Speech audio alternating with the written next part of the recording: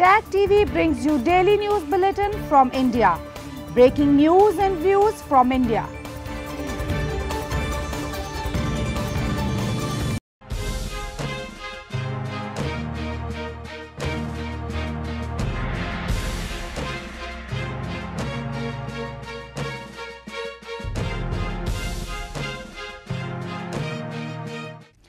Good evening. Welcome to South Asia Newsline. I'm Uzma Jafri. Here are the top stories we are tracking for you on Friday, the 10th of June.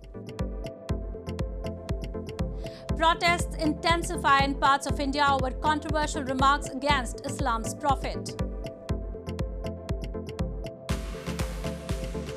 India-Bangladesh bus services resume after 2-year hiatus due to COVID-19. And Nepal's capital Kathmandu chokes with garbage as villagers block road to landfill. And now for all the details. Protests intensified in parts of India by the Muslim community on Friday to demand the arrest of Nupur Sharma, the suspended spokesperson of ruling Bharatiya Janata Party, over her controversial remarks on Prophet Muhammad. There were also reports of violence in some areas following clashes between protesters and the police. India's foreign ministry had earlier in a statement clarified the offensive comments did not reflect the views of the government after they also sparked backlash from several Muslim majority countries. Massive protests erupted in parts of India after Friday prayers as the Muslim community came onto streets to express outrage and demand the arrest of Nupur Sharma, the suspended spokesperson of ruling BJP, Bharatiya Janata Party, over her controversial remarks on Islam's Prophet Muhammad that they found insulting. India's foreign ministry in a statement this week clarified the offensive comments did not in any way reflect the views of the government after many Muslim countries condemned India over the remarks on the Prophet's private life during a recent heated TV debate. On Thursday, police in capital New Delhi also filed a complaint against Nupur Sharma for inciting people on divisive lines. Calls have also grown for a boycott of Indian products in Gulf countries, while the BJP has suspended Nupur Sharma and another leader Naveen Kumar Jindal for similar remarks on social media and asked its spokespersons to speak more responsibly in public. ये सीधी हम लोग मुस्लिम लोगों की demand है कि नुपुर शर्मा को arrest किया जाए, जल्द से जल्द किया जाए. The protest also turned violent in some areas following clashes between the protesters and police. Nupur Sharma had on Sunday in a Twitter post said her comment on the Prophet was in response to the continuous insult and disrespect towards a Hindu god during the TV debate, but that she had withdrawn her statement. Many Indian TV stations regularly host debates on communal issues where Muslims and Hindu speakers shout at each other. In news from Pakistan, Pakistani police are investigating the circumstances surrounding the sudden death of prominent televangelist turned politician Amir Liaquat Hussain on Thursday. His burial on Friday was delayed after the police intervened and said a post-mortem was to be conducted since he died in mysterious circumstances, but his family objected. Pakistani police are investigating the circumstances surrounding the sudden death of Amir Liaquat Hussain, a prominent televangelist turned politician, on Thursday. 50-year-old Amir Liaquat was found unconscious at his home in Karachi and was taken to a hospital where he was later pronounced dead, Police Chief of Sindh Province Gulab Nabi Memon said. His burial was on Friday delayed after his family refused an autopsy examination, while the police stopped the ceremony until a post-mortem was carried out since circumstances surrounding his death were not clear. But the family continued to object and the police asked them to approach court over the matter. Amir Liaquat reportedly felt chest discomfort on Wednesday night but had refused to go to the hospital. He was found motionless at his house by one of his employees who called the rescue service said. In news from Sri Lanka, Sri Lankan police fired tear gas on university students on Thursday as they protested outside police headquarters in capital Colombo, demanding the arrest of leaders of President Gotabaya Rajapaksa's party, who they say planned a violent attack on peaceful protesters at 2 permanent protest sites last month. Police fired tear gas at protesting university students in Sri Lanka's capital Colombo on Thursday, as the country suffers from an ongoing economic crisis. The protesters tried to dismantle metal barricades set up by police. The police responded by firing a barrage of tear gas. The students were demanding that police stop dragging their feet and arrest the leaders of President Gotabaya Rajapaksa's party, who they say planned a violent attack on peaceful protesters at 2 permanent protest sites last month.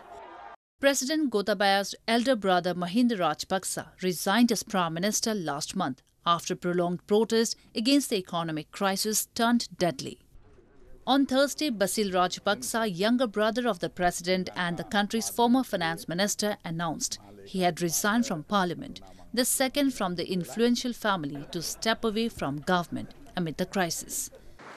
The 3 Rajapaksa siblings have been key players in Sri Lankan politics for decades, but are blamed by protesters who have taken to the streets in thousands in recent months for mishandling the island nation's economy. Sri Lanka's 22 million people are suffering the country's most serious financial turmoil in 7 decades. In response to a request from the government, the United Nations on Thursday said it has launched a plan to provide $47.2 million of assistance between June and September to 1.7 million people worst hit by the crisis. The International Monetary Fund (IMF) is planning a staff-level mission in the coming weeks to Sri Lanka to engage on policy discussions on a program, the fund spokesman Gary Rice said in Washington on Thursday. Sri Lanka is in talks with the IMF for a loan package to help navigate its worst economic crisis. Sri Lanka's Prime Minister Ranil Wickremesinghe requested on Wednesday to send a staff-level delegation to the crisis-hit country as soon as possible. More on news from Sri Lanka. Sri Lankan Parliament on Thursday passed the Electricity Amendment Bill after 9 years amid the resistance from opposition lawmakers and industry trade unions. The bill, introduced on May 17 by the Minister of Power and Energy, will allow any person to apply for the issue of a generation license to generate electricity. The Sri Lanka Electricity Amendment Bill was passed after 9 years by a majority vote in the Parliament on Thursday amid resistance from opposition lawmakers and power industry trade unions in the state-run Ceylon Electricity Board. The revisions to the Sri Lanka Electricity Act were passed with 120 votes in favour of the amendments against 36 votes against them. The legislation will allow any person to apply for the issue of a generation license to generate electricity. The amendments propose to facilitate the new generation plants and overhead lines with an aim to fast-track renewable energy projects. The parliamentary debate also included a renewable energy deal with India's Adani Group to build a 500-megawatt wind power plant in northern coast. The opposition charged that the deal was key to the amendments to the 1989 Act. Taking to Twitter, Energy Minister Kanchana Vijayasekara called the amendment essential to the quick development of renewable energy plants. He has earlier informed the parliament that the island nation is experiencing daily power outages due to a lack of dollars to import fuel to create electricity. Sri Lanka has been crippled by long power cuts due to lack of fuel. In news from Nepal, Nepal's capital Kathmandu is choking with heap of garbage, leaving residents and tourists to struggle with the problem. This came after villagers near a landfill site protested and barricaded roads to prevent garbage trucks from advancing.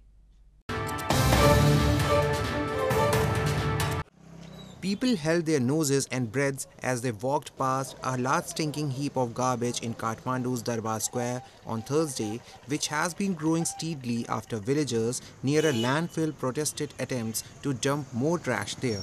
The trash pile at the UNESCO World Heritage Site is one of the numerous spots in Kathmandu littered with huge and growing stacks of garbage, leaving residents and tourists to struggle with the problem.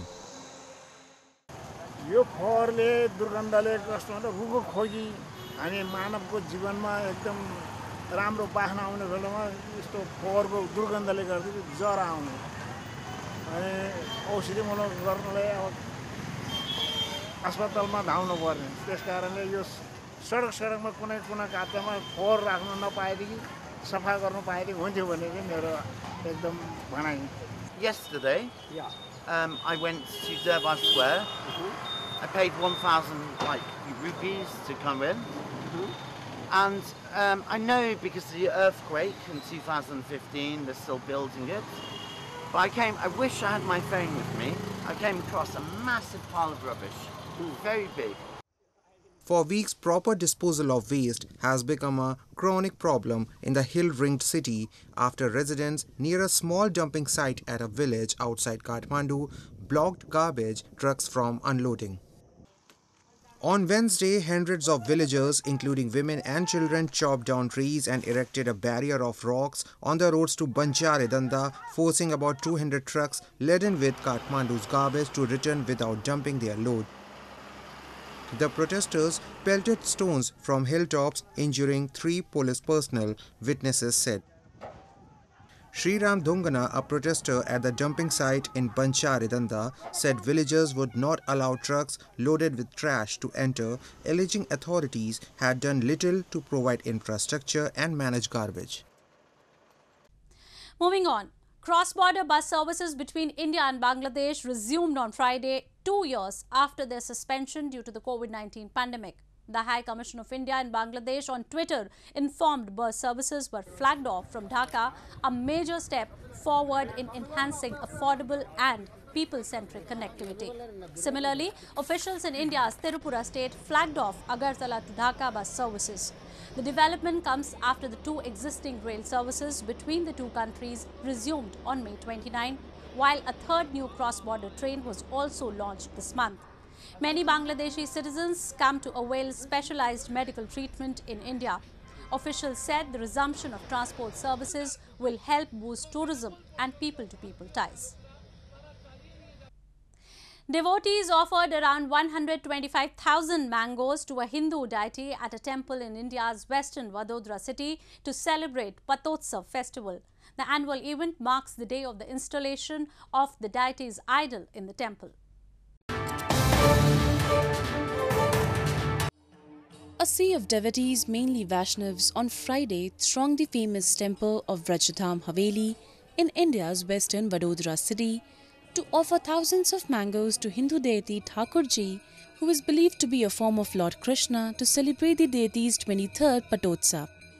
The Patotsav is an annual celebration where devotees offer fruits, sugar, juices, flowers and incense to the deity.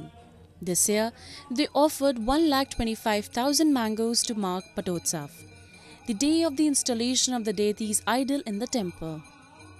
और ये संकुल में विराजते ठाकुर जी के 23वें पाटोत्सव के उपलक्ष्य में आज एक ऐतिहासिक 1.25 लाख केरी अमृतोत्सव का मनोरथ आयोजित किया गया है। आज हजारों की तादाद में केवल बड़ौदा से नहीं लेकिन गुजरात राज्य से आज वैष्णव लोग यहाँ दर्शनार्थ पधारे हैं। Vaishnav Hindus are considered as one of the major Hindu denominations. Followers of Vaishnavism believe in only one Hindu deity, which is Lord Vishnu and his incarnations. In an unprecedented wedding affair, 24-year-old Kshama Bindu from India's western Vadodara city married herself this week with full-blown Hindu rituals. She applied vermilion on her forehead and wore Mangal Sutra, a black beaded necklace donned by married women, making it India's first sologamy. Dressed in colorful Indian attire, family members and friends of Bindu danced to the tunes of Indian Bollywood songs in small post-wedding celebrations.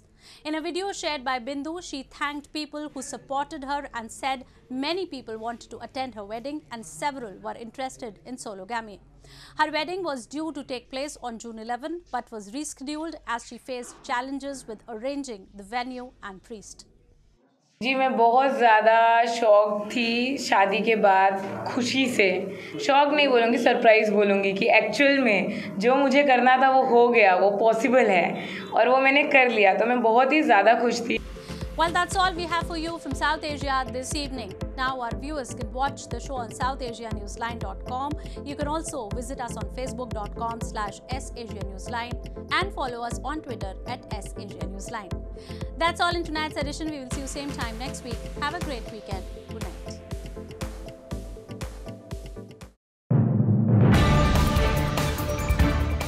Tag TV brings you daily news bulletin from India.